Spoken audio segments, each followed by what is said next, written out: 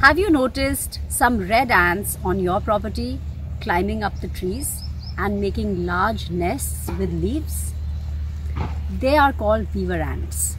And for a long time now, I've had them here at Ananda, and initially they were a cause of huge distress for me. I felt like we had a pest issue and somehow we needed to get rid of them. But despite my best efforts, I could not get rid of them. And I'm so glad that I did not manage to get rid of them. Welcome to the world of weaver ants. These red ants which you see walking around your property, climbing up the trees and making nests in leaves are called weaver ants. They're called weaver ants because they weave their nests with a bunch of leaves in which the queen can lay eggs. These weaver ants are actually almost as fascinating as honeybees.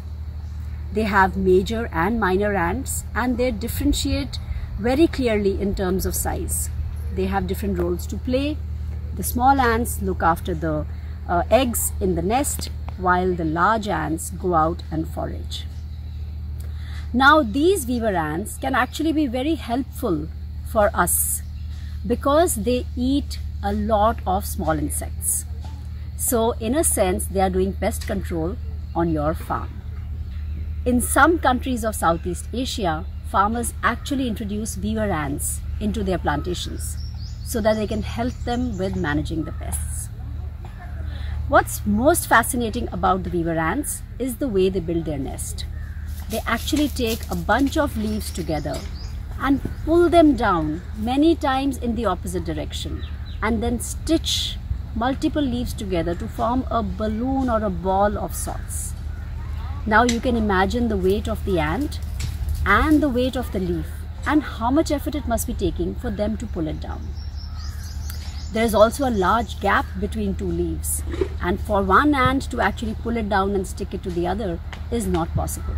So what the ants do is the first one grabs the leaf with its jaw, its mandible, and the other ants actually clasp this ant around the waist and make a chain. Yes, just like the kind we do when we play tug of war. And they make a chain, and the last ant is actually on the other leaf. And then they start pulling. And when they pull, the upper leaf comes down and sticks to the lower leaf. They actually glue this together with some silk from their larva. So it's absolutely fascinating, and you should go around and see the nests on the property. Weaver ants can actually have hundreds of nests across various trees in one garden. I know that we have weaver ants on many trees, and I've noticed like a wire tied between two trees often acts as a good conduit for them to travel from one to the other.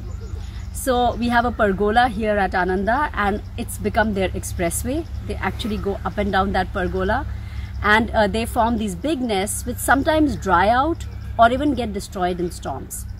A big reason for the ecological success of the weaver ant is its ability to weave a nest out of leaves, which is impermeable to water, very strong and very resilient. And this is what's made the weaver ant so successful as a species. Yes, weaver ants are painful. If they bite you, it's gonna hurt. So stay clear from them, but do not go out of your way to destroy them. So that's it from me. I hope you learned something new and fascinating today, because I found this completely fascinating. And nature is filled with such miracles and such beautiful species, and we are just so lucky to be on this planet. If you like this video, please share it with others, and do subscribe to our YouTube channel, and also follow us on our social media handles at Farm Ananda. Thank you. Bye-bye.